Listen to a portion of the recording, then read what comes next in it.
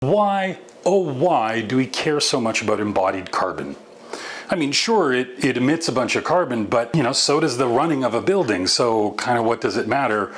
Well, it matters a lot because we've gotten pretty good at really reducing the amount of operational carbon in a building during its life. It used to be the case that the operational carbon of a building vastly eclipsed the embodied carbon of a building because we were building really inefficient buildings. They were drafty, they were super energy intensive. They just required a lot of operational carbon in order to stay habitable, which meant that over the 60, 100-year life of the building, the operational carbon just dwarfed the embodied carbon of construction.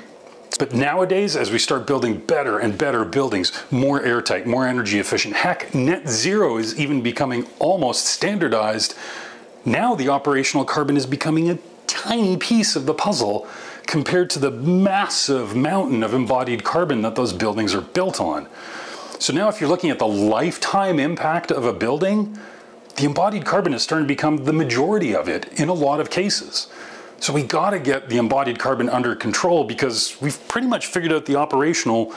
Now we gotta deal with the embodied and make sure that the whole picture of the buildings that we're building are being done as responsibly as possible.